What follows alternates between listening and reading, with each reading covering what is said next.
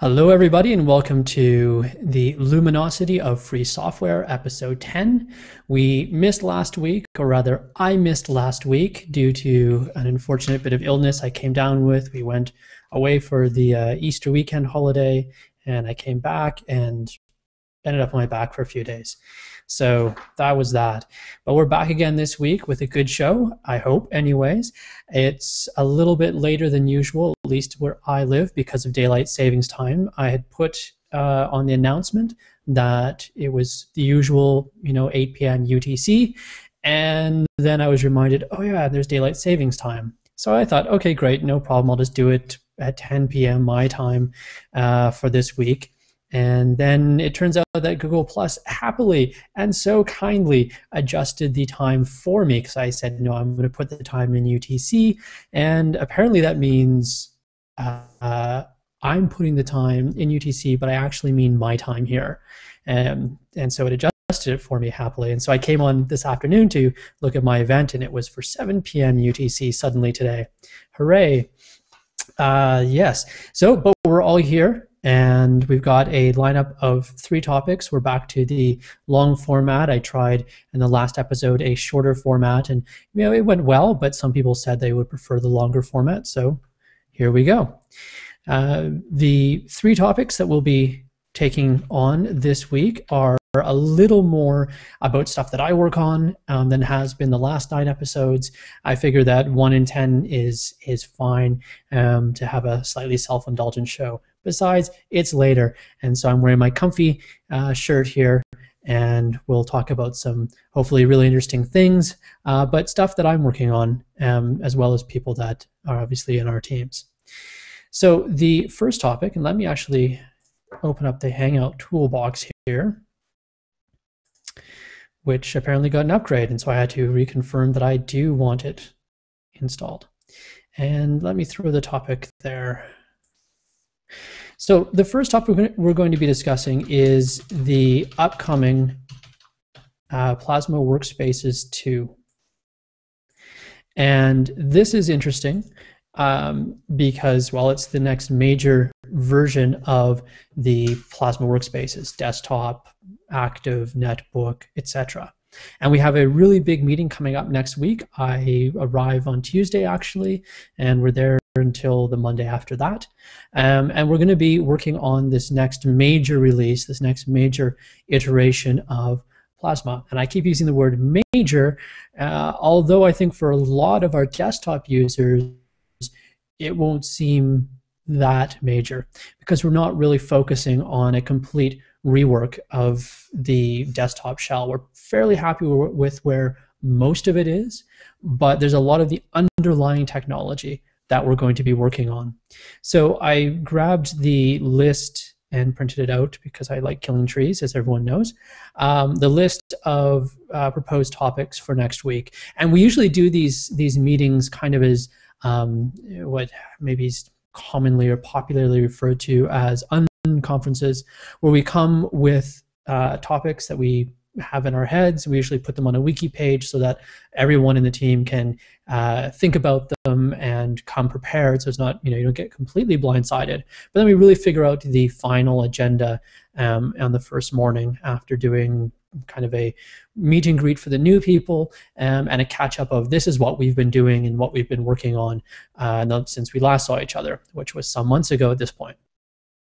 So the topics that have been proposed so far, and I'll just read you some of them here, include some really boring things, such as the plugin implementation. So Qt 5 introduced some new plugin infrastructure, and this is potentially / probably deprecating the K plugin loader in KDE libraries. So we have to figure out how to work with this new thing. I actually did some work on this a couple weeks ago and ended up finding out that the stuff that's in Qt 5 right now isn't quite featureful enough for us. So we have some work there. The Plasma Quick 2 API, and this is largely about documentation. So we have all of the QML bindings that we've had for quite some time, and we've ported them over one by one to Qt 5. This is already working. And so we're talking now about what if anything has changed, documenting it. And it turns out the changes are very minimal, but we also want to talk about how we want to document that API and present it. A large number of the discussion, however, ends up revolving around window manager, in particular Quinn. And this is for a couple of reasons. One is, well, when we first started working on Plasma Desktop way back, 4 or 5 years ago, a lot of the things we were trying to introduce, I knew were already fairly out there and pushing some boundaries. And I figured that eventually we get to the point where we would start integrating more tightly with the window manager, and we'd start integrating more tightly with applications, but this would take time. The ideas of activities I figured would take time to catch on. Sure enough, we knew that technologies like Nepomuk would take a while to mature, and trying to convince everybody that, oh, jump and pile on this technology that's completely, at the very beginning just in my head, is a little difficult. And when it's not, mature yet, it's really hard to convince developers who can often be, and to their credit, fairly conservative in adopting new things. So that was then. And it was at the second Plasma meeting, which we, by the way, call tokamaks.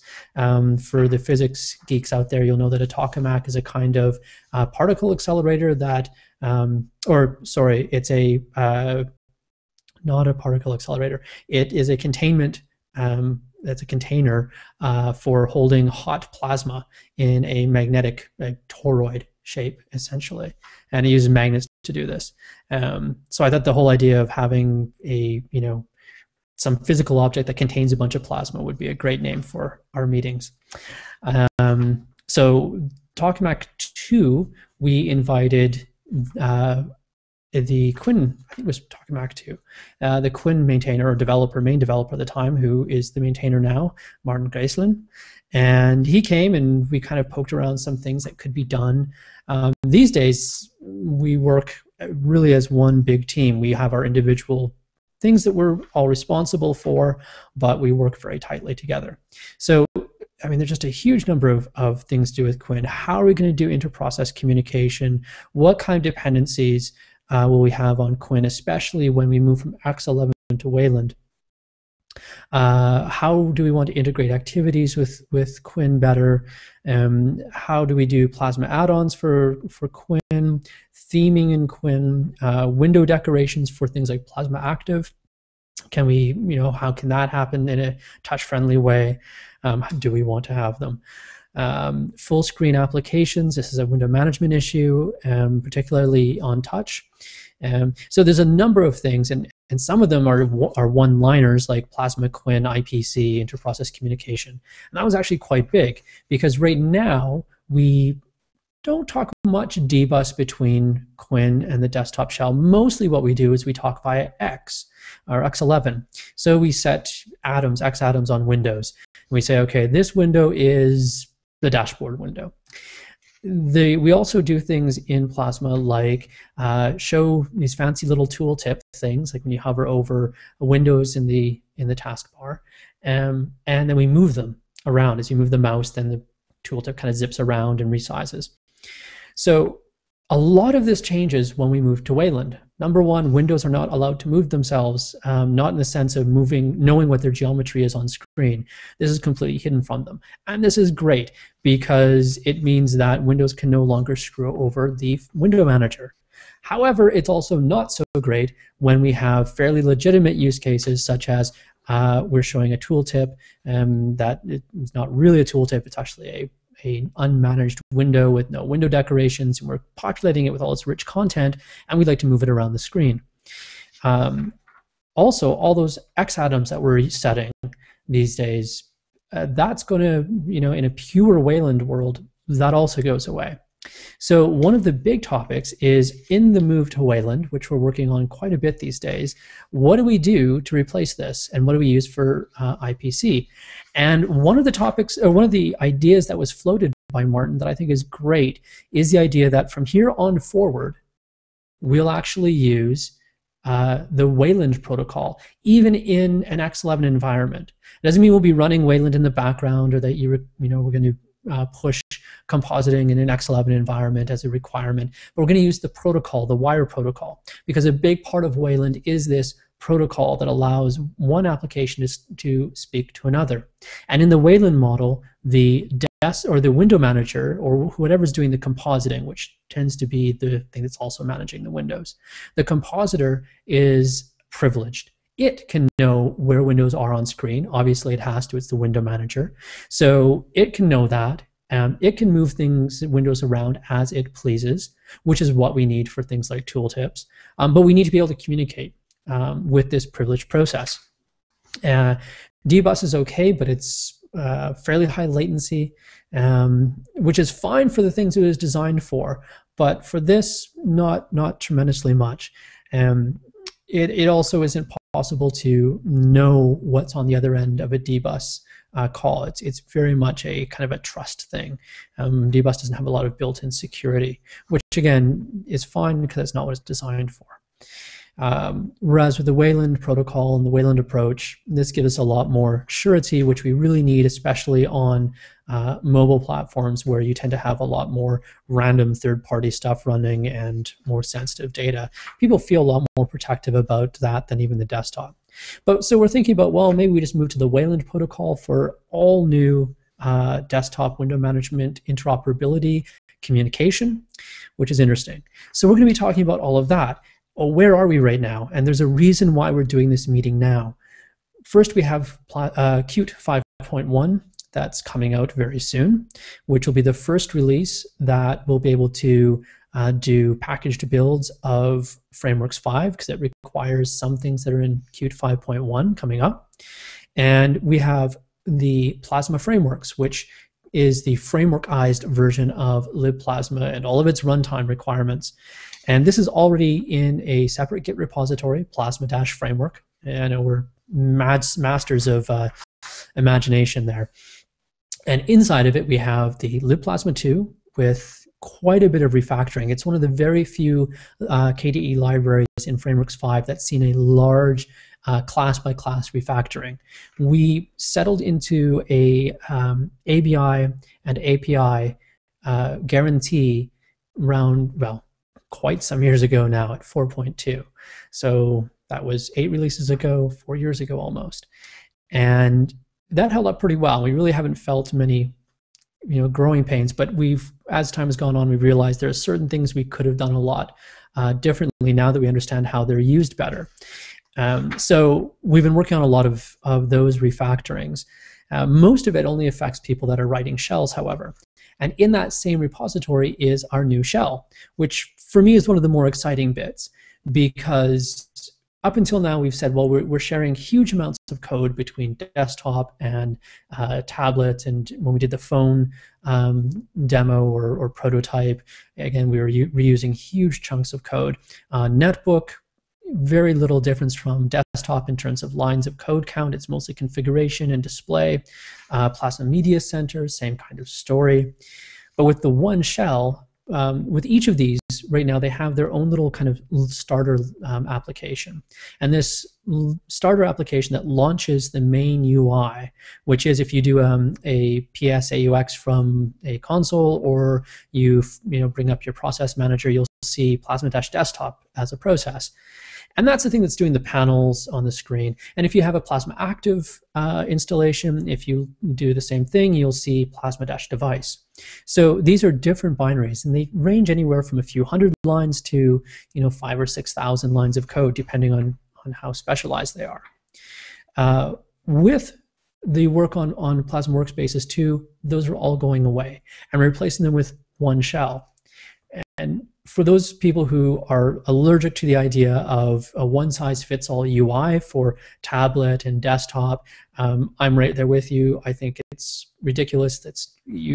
I mean, you can share huge amounts of code, and the UI can adapt from form factor to form factor, use case to use case, but it does need to be, the end result on screen needs to be different in some way. So we'll have the one shell, but the entire workspace gets loaded using, and defined really, using QML files off disk. It's how we already do with Plasma Active. With the Plasma Device shell, it doesn't really define, or doesn't define actually, the top bar or the activity slider on the side. It doesn't do any of those things. It just loads QML, which sets all of that up. What the shell needs to provide is facility for, I can give you a panel window, and then you put whatever you want inside of it. And I can let you put in sliders and draggable, bars from the side, and I can manage multiple windows, or multiple screens, sorry. So when new screens pop up, I can say, hey, we need more, cowbell, apparently. No, we need more, another containment or whatever. So, and, handling auto hide of panels, doing the dashboard window on desktop that pops up if you request it. Those things are things that the shell does. And so all of those behind the scenes things, we've managed to factor out of the individual binaries for Plasma Desktop, Plasma Netbook, Plasma Active, etc., and make one shell that can load the QML for any of these and then look just like Plasma Active or Plasma Desktop. So it's one more step towards this, goal of ultimate or maximizing the amount of code that's being shared and the development approach. So this is really, really nice for people who are going to be making, if you want to make a different workspace. Previously, and right now, what you have to do is write that shell yourself to get started. So you take libplasma and then you write something that throws windows on screen, a desktop layer or maybe a panel or whatever else your magical workspace environment has. And you have to start writing it there. With Plasma Workspaces 2, you just skip all that, you go straight to your QML, and the base shell is actually included in the Plasma Frameworks repository. So if you have the libplasma 2 library, you also have all the runtime components along with it necessary to run your shell.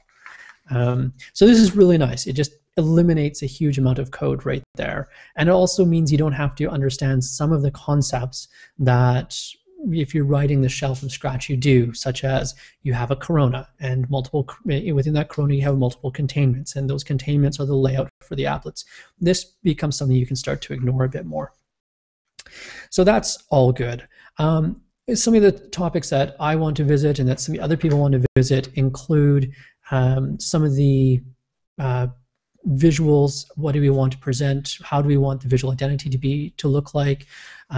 Marco has already been working on a new activity manager UI, which I really quite like. I've seen a preview of it, as well as a revisit of the guts of KRunner and how we might be able to do that even a little bit better and improve upon where we are. So we have a huge number of topics to discuss in a week's time. We have 1 week to do it, but I'm really looking forward to it. And given how quickly we've gotten to the shell here, I would not be surprised at all if we see a release within, maybe by beginning of next year at the latest, I would imagine. Yes, and again, this is also a huge part of our movement towards Wayland.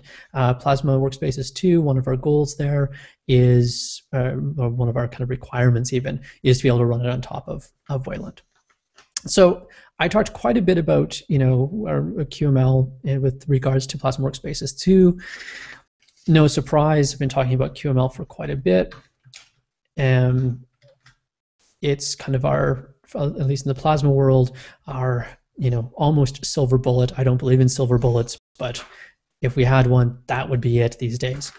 So I had a really interesting discussion online this last week with some people about what is QML.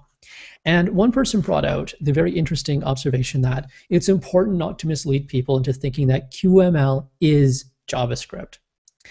And they point out that they ran into this problem where they work because they were thinking about whether to use HTML5 or QML for this in-house tool that they were doing. And either one, it wasn't a deployment issue. It was just, which one would work better. And the people making the decision on which tool to use were like, well, but QML is JavaScript, so I mean, really, what's the difference? Let's go for the standard version of it, which is HTML5. And he actually, fortunately, got them to actually try QML, work with it, see how it goes, and they then walked away with the realization that, oh, it isn't JavaScript per se. So this is a really interesting kind of, you know, difficult topic, because on the one hand, QML is JavaScript. It runs inside or on top of a JavaScript interpreter, sort of. So is it JavaScript? Well, it does take QML, and it does end up creating a large number of objects in the JavaScript runtime environment, and then runs everything inside of it. So right now it's using V8, well known from WebKit, for instance. For this, it used other JavaScript or ECMAScript really implementations in the past, including CuteScript at one point. They're looking at replacing it again in the future, and it's an internal kind of implementation detail which one they use. But it does use an ECMA script interpreter at some level. But the way I always see it is it's not actually JavaScript. It's an extension to ECMAScript, or it's an ECMAScript extension. So it takes ECMAScript and then adds a whole bunch of things on the side of it. It isn't like a lot of these, you know, jQuery type things where it's something written in JavaScript that runs on top of the JavaScript interpreter that you then use from your JavaScript or your HTML, but it's all kind of living up here at the JavaScript level. It's actually an extension to ECMAScript. It adds syntax, it adds file structure, it adds things like imports, which obviously don't exist in the JavaScript world, or at least the ECMAScript world on its own. You can add this. A lot of them do this. Node.js, for instance, adds this to ECMAScript as well. But QML adds its whole set of functionality.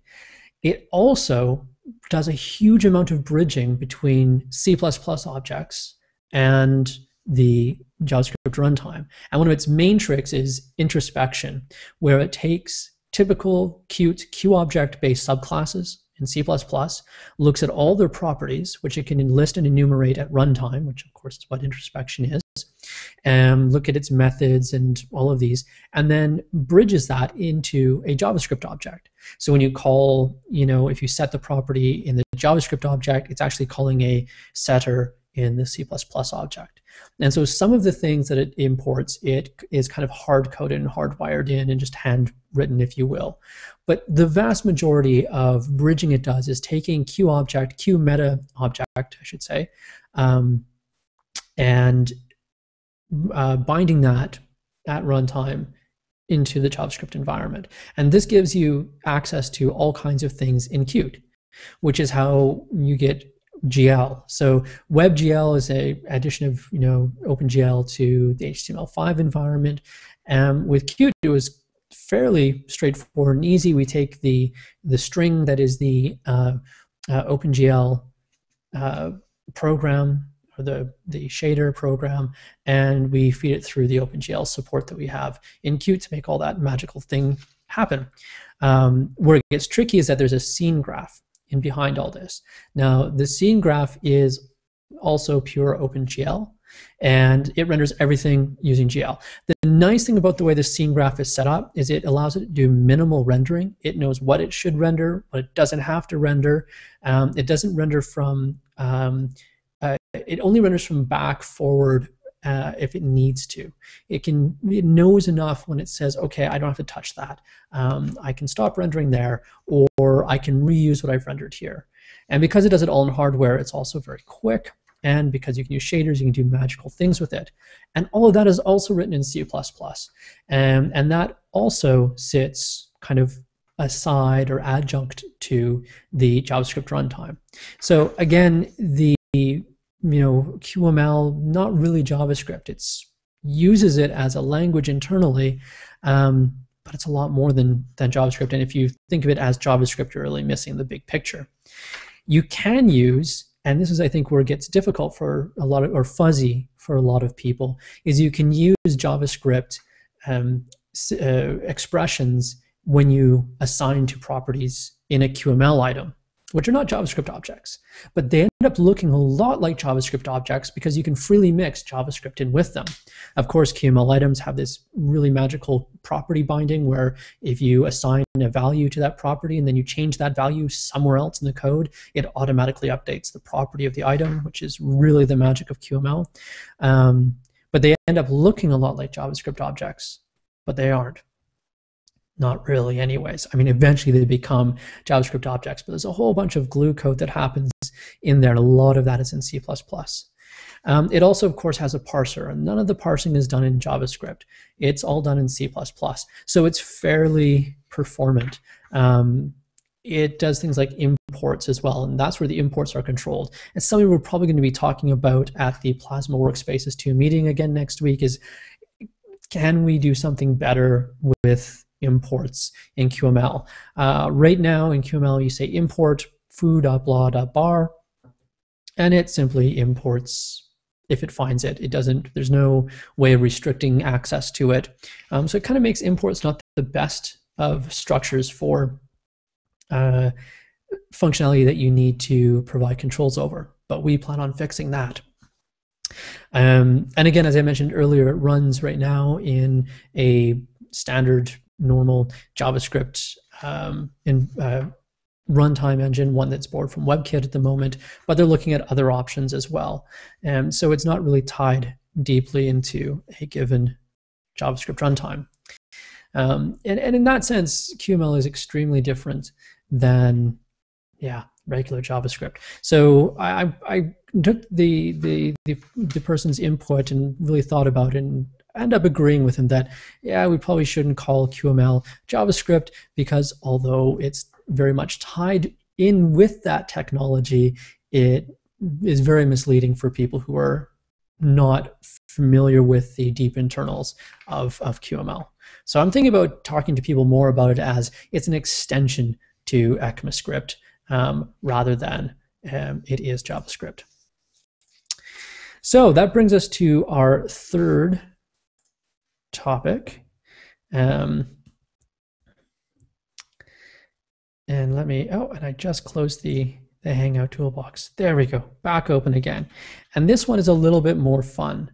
If you saw /dot today, yes, /dot, the realm of all sensible comments, there was a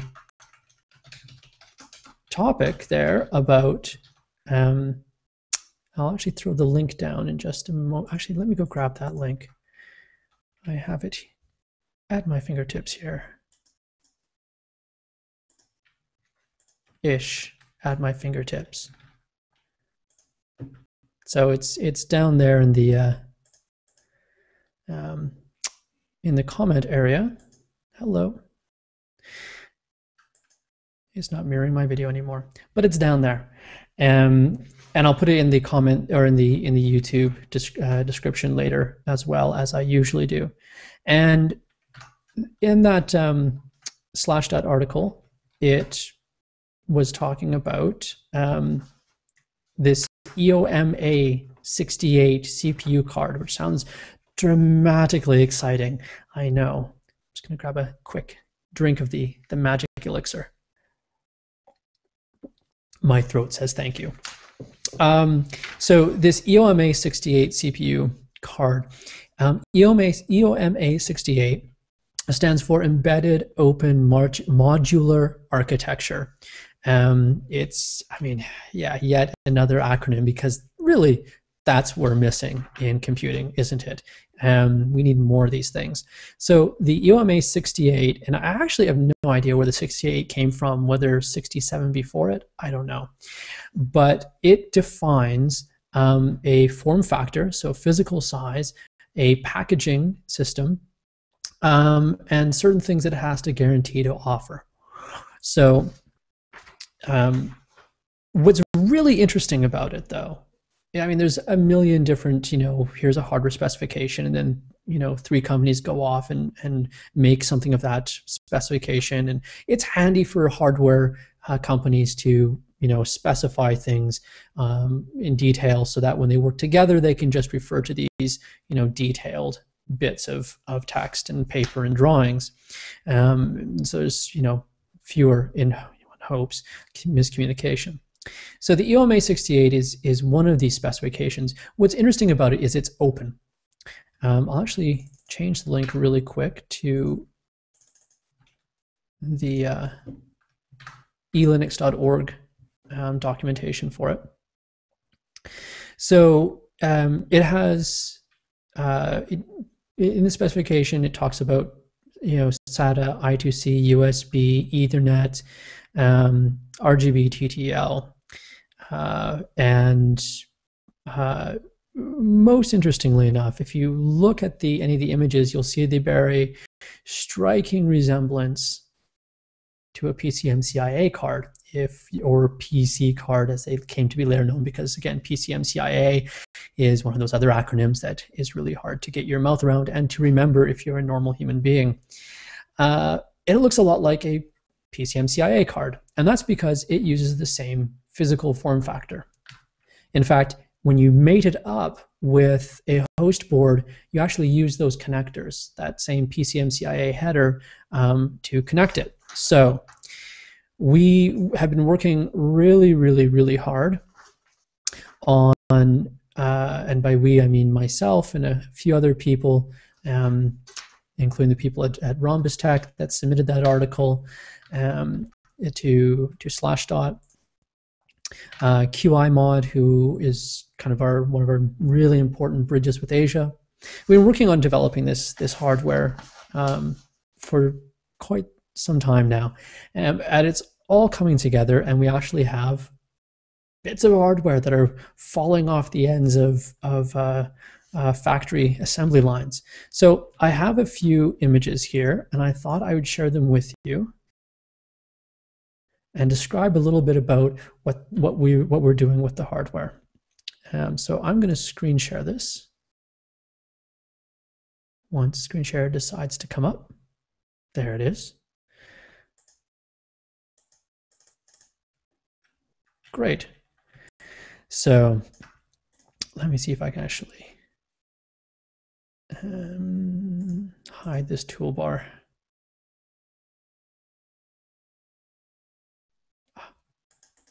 It's been so long since I actually hit or changed any of these toolbars. I have no idea where that is, if you can or not. It's probably under settings, isn't it? No. Well. Oh, no, that's show menu bar. No idea where it is. I'll forget about it for now. So this is the wonderful schematic of the system on chip card. Well, it's the card that holds system on chip, and this is the EOMA68. Now, what's really cool about all of this is that everything that we're doing is open. So we're not doing this for to intend to do it behind closed doors and then keep this design ultimately to ourselves and not show anybody in the world. We believe in open hardware just as we believe in open software, because we believe in open and free culture in general. So this is the actual schematic of what is coming off the line for this card. As you can see, it's fairly small, 78.1 millimeters by 47.3 millimeters, so just under 5 centimeters by 8 centimeters. Really not the biggest of things. Because it's such a small card, it is a little bit difficult to fit everything onto it. Now, what's on here is the CPU and the GPU and the main memory and the main set of embedded storage. So there's a lot of pieces here. There's also the micro SD right here on the right. I assume you can see my, yes, you can see my my cursor. Good. So there's a SD card here, and then we have HDMI, and on the top and the bottom we have HDMI and USB. And you can power this whole thing through the USB port as well. So that's really quite nice, because it means that if you're using this as a development board outside of a product, you don't need a separate 5 volts power adapter. You just plug it into something that has a USB that is powered. and away you can go. Which is also really neat because you can power it up with your laptop and then also talk to it. So that's kind of cool. It does support Ethernet as well. So, and the Ethernet actually takes a really strange route on here, but it was just because they ran out of space to run traces for everything else that was on here. The memory is up here. There's 4 ICs of DDR3 RAM there, and then the Ethernet, it's actually right up here, and then it goes, yeah, it kind of goes all the way around, as you can see. And the CPU package is right here. Yes, so there's a whole bunch of components. What does it actually look like in? Oh, that's a 3D rendering of it, which shows again where the CPU goes, SD card, the other ports over here for USB and HDMI, and then yeah, where the RAM goes and the storage and yada yada yada. And that's what they look like. They've come off, these are 5 of the units that came off. I think just a few days ago, 2-3 days ago, off the line. You can see the PCMCIA header at the back here, and you can see the connectors for USB and HDMI on that side. So they're really low profile, which is really, really cool. And that device is actually powering that television display right there in HD. That image is, if you peer even somewhat closely, you'll see that it's a Android image. Now the nice thing about this, so when they're putting the hardware together, they test with Android right now anyways. But what we do have is not the usual Android runaround. We have full software from kernel on up. The only thing we don't have is the open source OpenGL stack for the Mali GPU that is on this ARM die. So we will be using libhybris to access that because those are written for Android. But the kernel itself will be the Android kernel, but adapted for a MIR runtime, our usual trick with MIR and Plasma Active. And then you get the MIR runtime on top of that, and every single driver, every bit of code that runs the CPU, everything in the kernel is free software, GPL. We're checking for compliance prior to release, and on day 0 of release, we also give all the source code. I'm really excited about that. So this is where another kind of interesting detail becomes visible. So this is our big PCB board. Now, when I went through the list of things that are on that little board, I didn't mention a few things. In fact, there's quite a few things I didn't mention. You might be going, well, if I have a Wi-Fi chip, or if I have a GPS chip, or if I have a, where does all that go? It goes on this PCB. Putting everything on the one small card not only would overspecify that bit of hardware, we want to be able to use those small PCMCIA factor cards for multiple different kinds of devices and not only tablets. And secondly, it means that you're committing to components that are not going to be appropriate in every device. Do I want 3G? Maybe not. Do I, want Wi-Fi? Maybe not. Maybe. Depends on the device. Am I going to have a G sensor? Definitely. Definitely if it's a tablet like this. Not so much if it's a media box that sits in your house. So what you do is you take that EOMA68 card and you devise a PCB layout like this that connects it to everything else. So in our case, we have a touchscreen, which means we have a touchscreen IC, which is not on the EOMA68 board. The chip actually sits on a little bit on the connector that connects the touchscreen to the to the main PCB board.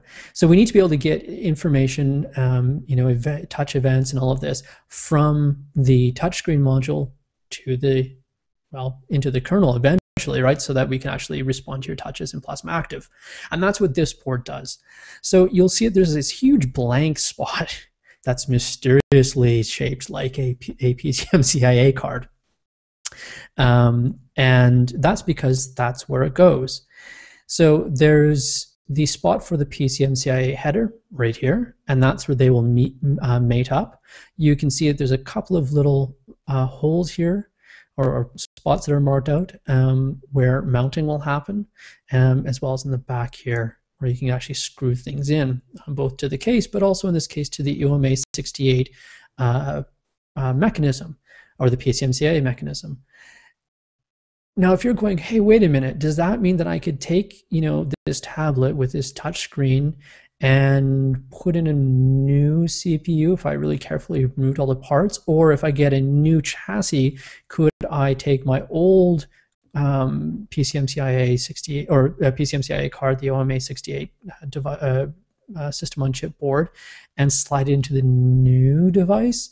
And the answer is yes. That's one of the really, really cool things about this, is it actually starts moving us towards upgradable mobile systems. Something of a first, I think. I haven't really seen this much elsewhere, but it also allows us to repurpose a lot of these things for radically different kinds of devices, not just tablets. So we don't have to redo all the hardware engineering every single time. It also means we can keep the tablet form factor, and when we do dual core, which we're already actually working on. We have another EOMA68 board with dual core. We're looking at a quad core device as well for next year, at the earliest, I think, probably next year anyways. We will be able to keep this engineering, if we wish anyways, and simply replace the system on chip PCM-CIA bit. And this also allows us to do things like provide an EOMA68 that is suitable for, say, the Free Software Foundation, who wants everything completely free, willing to, take some cutbacks on the performance that most consumers are not willing to do. And so we can slot in something not so amazing in terms of performance and speed. So there's a very small, very inexpensive chip that sits on here, that a little microcontroller that's basically another tiny little, almost does nothing, CPU, and we load a small bit of code onto it, and it communicates between the EOMA68 and all the components on this board. So it handles basically forwarding on, the touch events, transmitting data between the Wi-Fi IC and the network layer on the OMA68 card, etc. And here actually is what the inside of the part of the PCM-CIA card that faces outside. And be really careful I said that, because it's confusing. And so you don't actually see, this kind of teeny bit from the outside of the case, but this does a few things. One, it keeps it isolated, it keeps it rigid, and it also, on the other side, which is where the PCM-CIA header goes, it allows us to mount it and also pop them in and out, the actual EOMA68 cards. So it's a really, really interesting, neat little design. Yeah, and we finally have silicon that is rolling off of factory lines. Something that is almost, given the amount of effort and time we've put into these things, almost too good to believe for me, anyways. And yeah, these colorful schematics are wonderful. We have another one for the PCB main board that this mates onto. So that's kind of a additional little sneak peek into what we've got going with Vivaldi, which will become the Vivaldi tablet, what you're seeing there. Right now, we've got final casework. Now that we have the PCB boards actually physically falling off the line at the factory, now they can do final, making sure that all the mechanical design really works in practice as opposed to in theory, and do any final bits and knobbles that need to be changed, if anything. So yes, dangerously, wickedly close to having a complete product. And in tandem with that, we've been doing all kinds of things to prepare. I'll give you a really, really quick sneak peek, although I'm not going to go through very much what's on it. We have a new website that's coming. This is actually online, but not on the main Make Play Live right now. We're still backfilling in some of the content, but we've been working on this in tandem with a number of our partners from the partner network, retail, and elsewhere. And so we'll have a one-stop shop for finding out about Vivaldi tablets, how to get one, how they're put together, apps and content, how to participate with the content store. We've actually been working on the production version of Bodega, which is up and running. Actually, we just put in the high availability front end in front of the server today, actually, and our partner network for people who want to get involved. And it's got forums, and you can create an account here and communicate with people and set up groups and share documents. And so we really want to get people who are interested in open hardware, open devices, free culture around the Make, Play, Live concepts that we and others, not only us, are working on. Give everyone kind of a home. We're not going to be taking away from the upstream free software projects. I mean, I am in an upstream free software project to this as well. We'll be pushing everybody towards, Plasma Active and Mur and Mallet and all the other bits and pieces that we use. If you really want to get down and dirty, start contributing to libhybris and these kinds of things. But we felt that there was a need as well to have, obviously, some support for the product and everything that goes around it. And I think when we launch the website for reals, you'll see that it really focuses on community and communication rather than a gigantic sales pitch. Because that's not really what we're about. So there we go. Those are my 3 topics. And I'm just going to quickly, after all that rambling and bubbling, because we're going to go into the QA section now. In fact, I will take off the Vivaldi bit now in the Hangout toolbox and replace it with Q&A. I like to think I didn't make any typos this week as opposed to the last episode. Who knows? We'll see. Okay, so we've got a nice number of people in the IRC channel. That's great to see.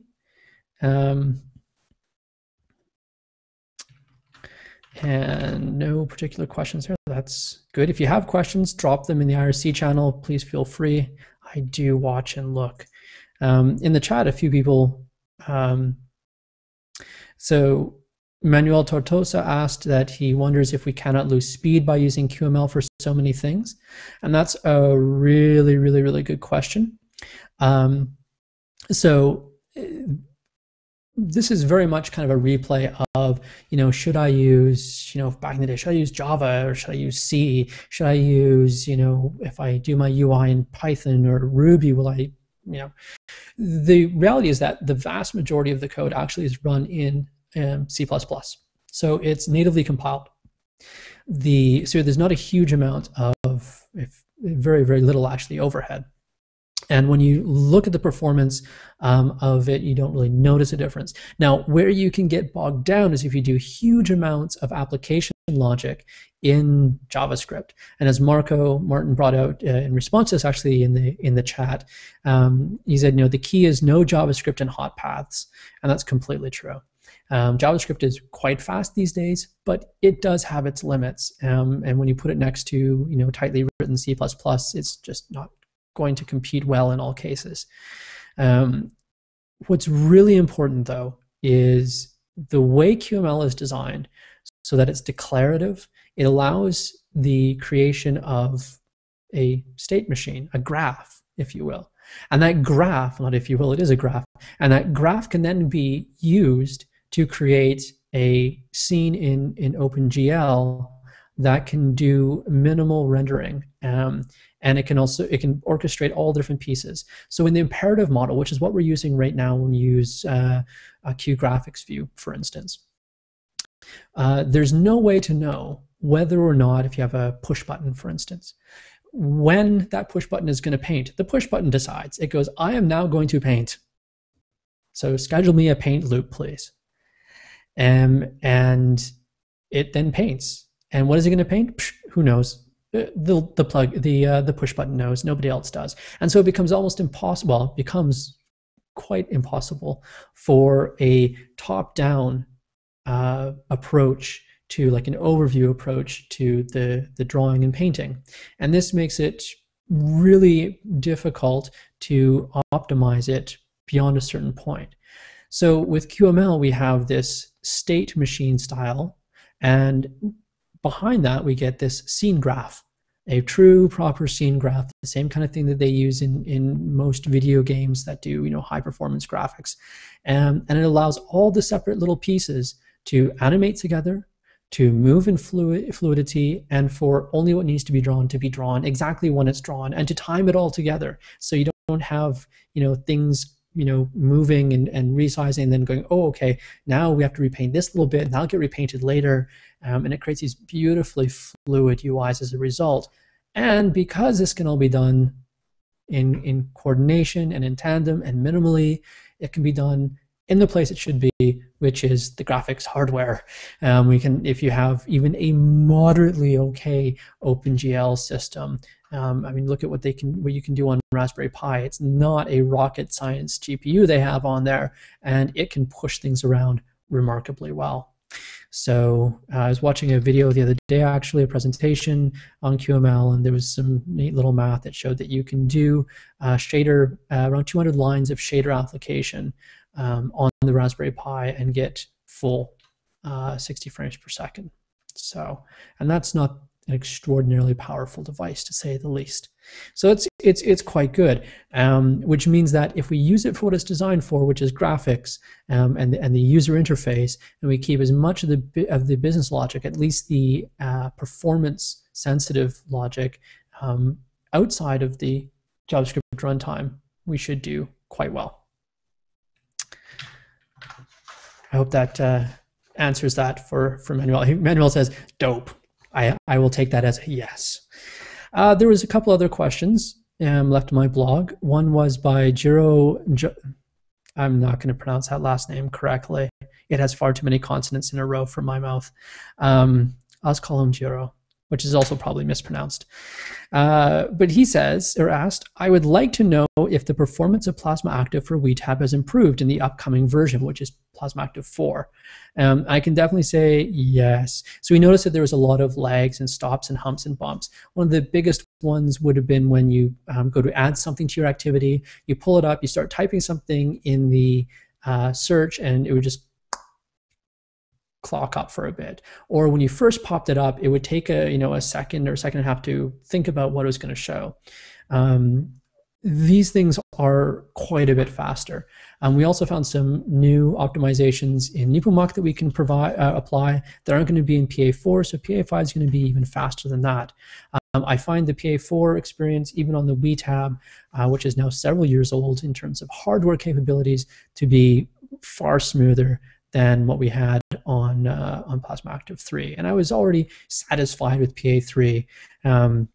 So we still, of course, have work to do. I'm not going to lie to you and say nothing left to do. There is still a fair amount to do. Like I said, we've already found some new methods of querying Nepomuk that I think are going to be fairly impressive. One query drops from 1.5 seconds to approximately 40 to 50 milliseconds. And that's in the Files app, and that will be hitting sometime PA post Plasma Active 4. I could very well see it being backported, though, to a patch update to PA4. It's not a query that you hit every single time constantly, though, so you don't notice it, except for on first startup. There's about a second where it takes time to populate the kinds of files you have on the sidebar. If you have a lot of files, if you have just a few files, it's really quick. But we found a really fast way of doing that. So the last major blocker was pretty much resolved thanks to Marco's work the other day. And so we're pretty good at this point for a PA4 release. And I'm really excited and looking forward to it, because that's going to be what we also base the Vivaldi image off of. So the Vivaldi image will be PA4 plus whatever updates and patches we manage to squeeze in between now and when we have to commit to the final gold for the image there. We do have some nice things in PA4, such as the Plasma Media Center and a few other bits. So really looking forward to that. Cecil lift, which is funny because I now know what a Cecil lift is. It's that thing that goes up the side of the mountain. What do we call it? A gondola kind of thing. I don't know if that's exactly a perfect translation. Anyways, Cecil Lift, who's actually Thomas Pfeiffer, asked what were my opinions on Bitcoin, especially since it's been going up and down radically in valuation. It's interesting. I read an article by Bruce Schneier, and I have huge respect for that guy. Brilliant guy. Says it as it is, knows his stuff. And when asked about it, and it was on CNN even, I think it was, where I saw this, he said, well, technically I've looked at it. The cryptography is good. It's technically well done, but I don't know enough about economics and that kind of thing to offer an opinion on that side of it. So I won't. And he just kind of said, no, I'll just talk about the technical side. That's what I'm good at. I have huge respect for that, because part of one of the tricks of not looking like an idiot is to know when to shut your mouth. And usually that comes around the time when your expertise and what you're educated in stops. After that, you just end up guessing, and that rarely turns out well, especially in complex topics like the valuation of an economic model like Bitcoin. So I'm going to plead the Bruce Schneier fifth and say I really don't know enough about it to comment on it. I think it's remarkably interesting. I've been interested in alternative currencies for a number of years. Actually, the first time I spoke in Switzerland, one of the fellows who spoke before me or after me, I think it was after me later in the day, spoke on alternative currencies. He was a professor at UC Berkeley, economist there. Super interesting stuff, but I don't think I could offer anything overly useful other than I hope it doesn't end up in a crater, because a lot of people I know are interested in it. Oh, Jiro's there in the IRC channel. Awesome. Hello. He says, I am not, Aaron, you're not the only one with problems pronouncing my name, but at least I managed to pronounce the first name correct enough. Hurrah for that. Yeah, and Jiro, if you can like do a pronouncing your name for dummies version, phonetic version of it, I will be happy to try. I just have a name that people slaughter all the time as well, and so I try not to do that to other people's names. And that brings us pretty much right to the end of our episode. It's been nearly an hour. Hope you found it as enjoyable as I did, and I will see all of you, and perhaps even more, next week. I'll be moving it back to Thursday, the usual day, and it will be back at 20, actually, no, it'll be moving back to 1900 UTC as opposed to 20, so 7 at night instead of 8 at night UTC, because I'd rather do it at 9 p.m. than 10. But that's all for me for this week. Thanks for tuning in. Remember to share your questions, your ideas for topics that I can cover in future shows, either in my blog or on my YouTube account, or harass me on IRC or wherever you can find me. So cheers, have a great night, and see you next week.